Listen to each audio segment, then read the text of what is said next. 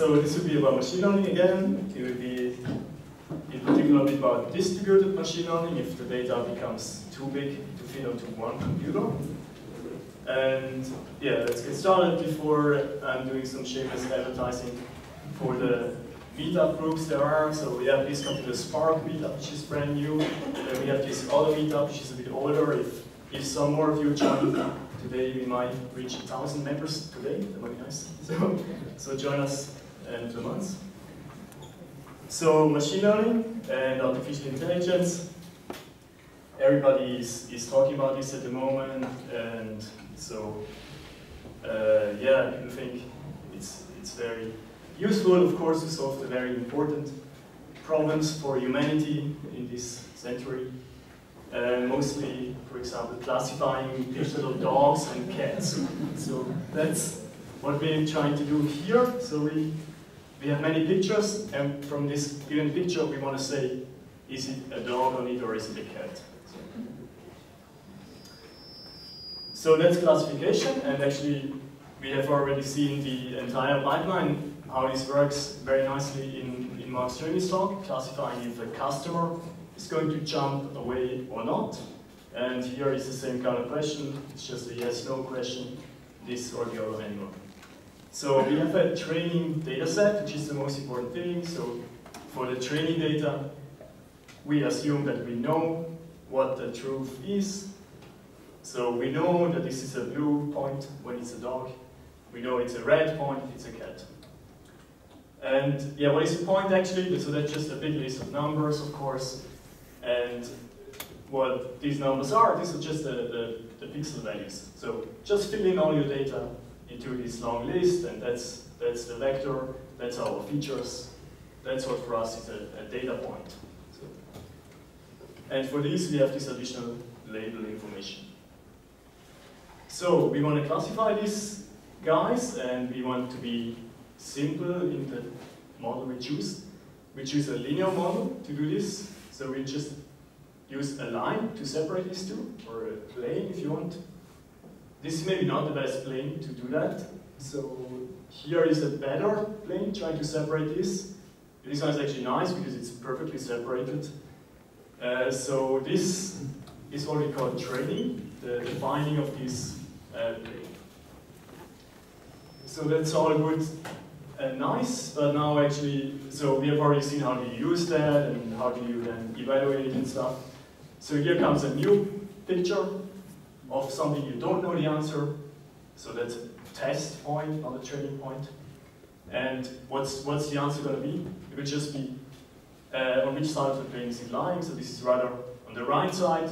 So the system is going to answer it's a dog. So that's how this works. We want to look a bit into the algorithms to do this. And essentially this is all trained by the same type of algorithms. And they are actually really simple in the way that they just look at one data point at a time and do some update to your model. So this is the model, the plane. It's described by its normal vector, the vector orthogonal to the plane. So we want to find the best weight vector for this. So this is, as we said, a bad kind of choice. So we want to improve it. And how are we going to do this? We're going to find one of these points, and we are going to look for one which is wrongly classified at the moment. So this guy is wrong. It should be on the upper side of the plane, but it's on the other side. So this misclassified point, we're going to use it, and actually we're going to add it to our weights vector. That's everything the algorithm does. So you're going to add a little bit of this wrong classified vector, and that's our step. Now you can see the plane has turned a little bit, and it's already a much better classification plane than we had. This algorithm is nice because it uses one vector operation in every iteration. You just need to add these together. And it only looks at one data point per iteration, so the cost is very cheap. And that's actually the algorithm that like 90% of all machine learning applications are trained to this algorithm, including the deep learning algorithms at the moment. So, and this is not so new, and this algorithm has been known in the 60s for just finding some plane which is separating. Now they're more looking for the plane which is best separating. And also now we understand better how this model still works when the points have noise in them. If some of them are completely wrong, then the same algorithm still works. So yeah, what has actually changed? And as this has been mentioned many times, of course, this is the New York Times in the 60s. They were already very enthusiastic about this kind of methods. About the same thing that we have seen, that we're saying, yeah, this is like the beginning of a small system that tries to learn, it tries to understand, to talk, whatever, understand if it's a cat or a dog. I don't know what the application was back then. So this is the New York Times 3 years ago when, yeah, so everybody still agrees that the most important task is cats and dogs, so Google has thrown 10,000 of computers to these tasks to, again, do the same thing using a very similar algorithm we have described, basically the same. But today we just have so much more data, which just makes it yeah, much nicer, and gives us so much more nice applications, and also the computers have become a lot faster, like 1,000 billion times faster. So, yeah. Okay, machine learning, there are some more applications. We have seen many, like the same thing for cats and dogs is used to classify is this type of galaxy or another type, or is it an exoplanet which has passed by or not, if you have several pictures at the same time, different times. Yes, medical images, that is in Kevin's talk, are very important, and lots of data is being collected.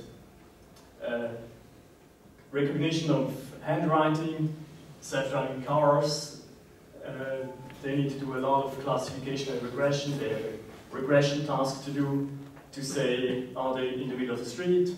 They have a classification task to do, is this thing beside the street, is this the stop sign, or is it somebody walking into the street? So there's a lot of classification and regression going on in all these applications. And yeah, another really cool application was the one we've seen in the morning, like estimating the age of a person and the gender. I had some fun with Figure Jaggi this morning on all these characters. Just play around with this website. Text data, we are also very interested in sentiment classification, as was mentioned in Kurt's talk. This is tweets. This text data is very high dimensional, so you have many entries in these vectors. So you want to look for sparse solutions, maybe. Medical data and Watson. So medical data, like genes, is of course almost like a text. So we use the same methods for text classification than for genes. And yeah, you know all these applications. Audio and sensor data is being collected more and more. And this nice application, when you draw on your touch screen, then you will recognize if this is this word you meant, or if you meant some other word on your phone. Again, this is a classification task. Have you meant this word, or were you trying to draw another kind of word? Sorry for that. Okay. Just about applications. The other one is recommender systems, and then recommender systems are again trying to do regression to say how many stars would you give to this movie. You haven't seen it, but you have seen similar movies which you liked or did not like, and also it's kind of a classification task. Would you like this product or not, and all kinds of similar applications, and more data being available, making this more and more interesting to find patterns in the data using exactly these techniques that we have described. So I really encourage you to play around with machine learning tools. And to get started, so I really recommend you to go to kaggle.com, because there's so many competitions going on there, and this is also nice if you're planning a business case which one is trying to use machine learning, because then you can really get a feeling for what is actually possible, what are people like achieving on this kind of data. Because like many commercial vendors just sell things out of the blue that this is perfectly possible or not, but in such a competition setup you really see what people are doing and what is actually possible to find out this kind of data, and furthermore it's really fun to play around with this. And then scikit-learn is a really good package, which is well documented if you want to start playing with data, if you want to use machine learning algorithms so you don't have to implement them yourself. Yes, this was machine learning on like one computer, but now what if the data does not fit onto one computer anymore? If you need maybe two computers. So here again our data points. I visualize them as columns, and so far everything was good. I had my nice algorithm for solving my task, but now my data became too large. I will have two machines which I have to use. This is a big problem because all the algorithms will kind of break down. They work very nicely on one computer, but not on two anymore. So before we're talking about the distributed algorithm, it's very important to also ask, like, do you even benefit from more data?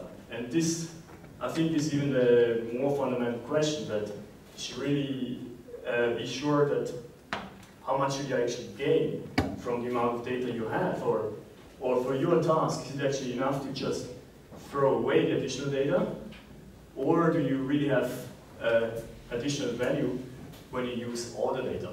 So just saying, like, both can happen, and it's important to try out and to work with, to study this trade-off, like how much data is it worth going to use.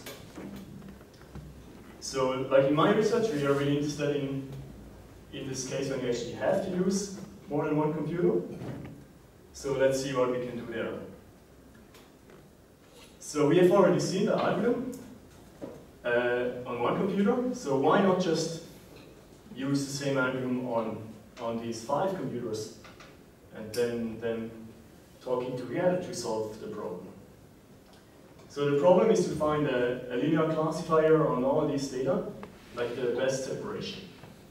So what we do now is every machine will work on its own data. It will select one point which is wrongly classified. It will compute an update. So data of the weights, that's like how it suggests to update the weights. And so all these 5 updates we have then computed, we're going to send them to the others, so that now we have the shared vector again, so now everybody's talking about the same classifier again. So that's all nice, and that's actually done sometimes. So there is a problem with this approach, that it needs a lot of communication. Because the steps are so cheap. Like the steps is just looking at one vector. Once you've done that, you have to communicate.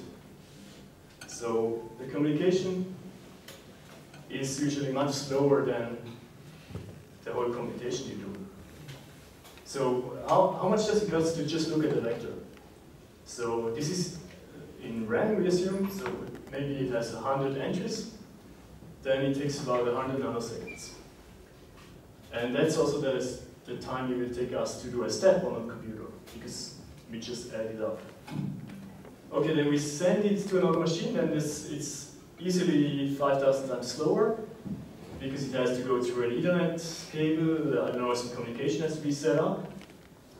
Or if you do Hadoop, then it's even much worse, because then the communication round takes several seconds, which you can certainly not afford compared to like 100 nanoseconds to just do one of these steps. So we need to be much more efficient with this communication. And yeah, depending on the framework you use, of course this is different, but I'm just saying this is a huge contrast that you should keep in mind when designing these algorithms. Okay. There is a second problem, kind of, that it's kind of really annoying to do parallel programming. This is a pain. Like, it's so annoying that, yeah, basically everything is annoying. So you have to wait, you have to see that nothing goes wrong, that these threads talk to each other. I don't even know how that really works. So we want to use a simpler framework. Like MapReduce is simple. There you just write one line or so, and this says this operation is going to be applied, and then the result is going to be communicated. That's fine for us, but we don't want to do programming on a supercomputer where you have to do C code and MPI and this. And furthermore, the annoying thing is that people have already done really good algorithms on a single computer. But now that you have 2 or more machines, this breaks down, you cannot use them anymore. So we would like to have a framework where people can reuse the algorithms on the single computers. And that's the goal of our approach. Before I get there, I have to say that it's not enough to just let every computer do the problem on their own data and then take the average at the end. This has nothing to do with the true solution. So this is just to say that this machine learning problem in classification and regression, they're not so hard, but also they are not as easy as that you could just then take the average of everybody doing part of the work. If here everybody would do just 2 data points on these 5 computers, then the average would be somewhere here, but the true best classifier is the one from here, and these machines don't know.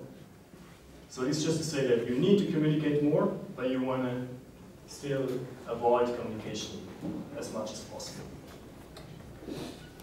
Okay, so then we come to the framework we're working on at the moment. This is what we propose. This goes a bit more technical. I cannot discuss all details, but it uses, the idea is to kind of compress the state of the older computers such that you know what they already have done.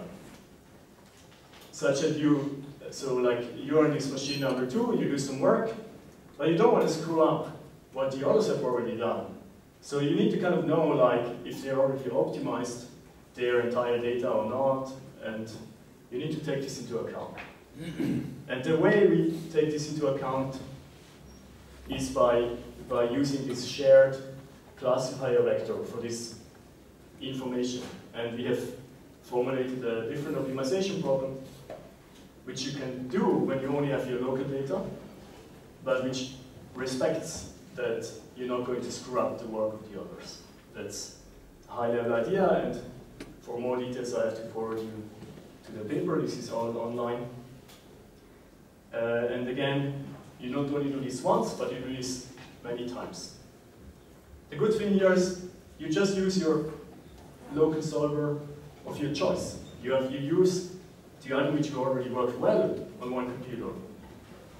You can just plug this into our framework, and this is going to work. Also, you're going to run it for how long in each round?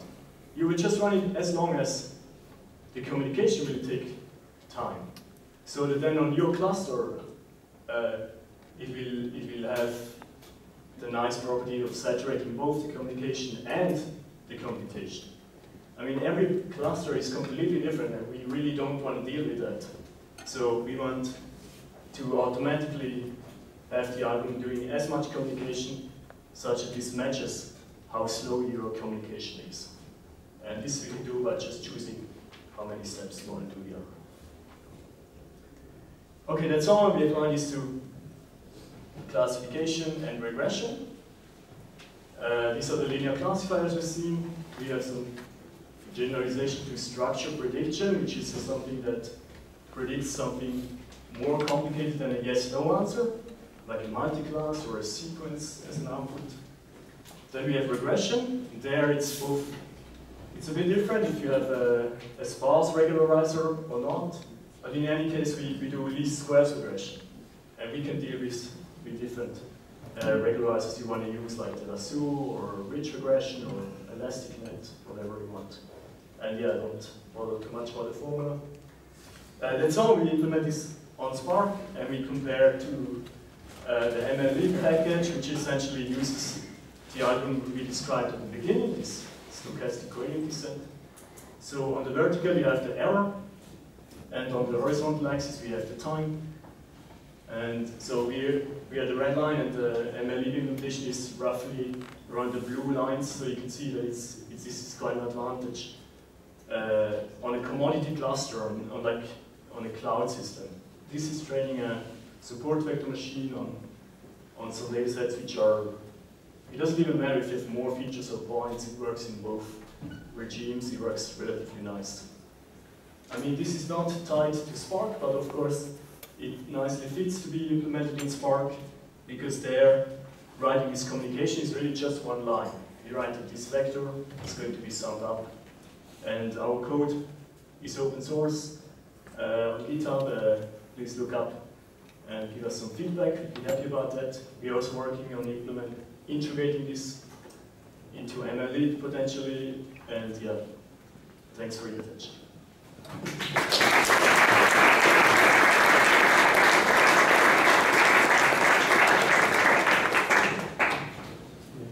Thank you, very interesting. So another Spark library that comes out soon, hopefully, that we can use. Questions?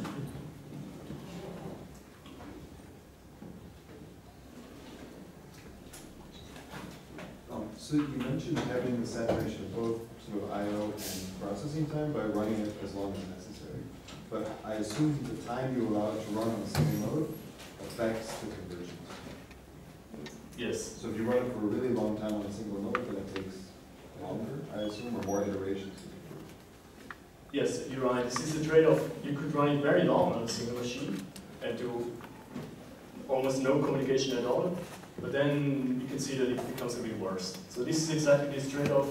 You will communicate as much as you can, but like not more than your system allows. That's maybe the bit vague answer to that. But we also have some convergence theorem where something like this kind of appears. But then in practice, you can also see this in the experience.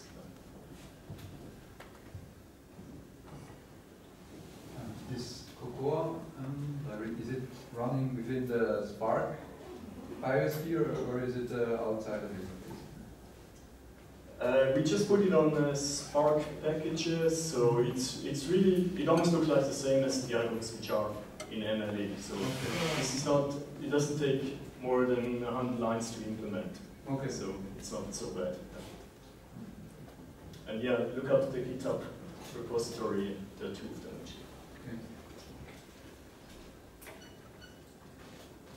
I also have a question, because Spark also does say they're doing parallel machine learning. So did you also try to implement the same thing and compare it? Because I suppose you implemented another algorithm that they don't have in there yet. So the blue line here is basically what Spark has in MLlib. Yeah.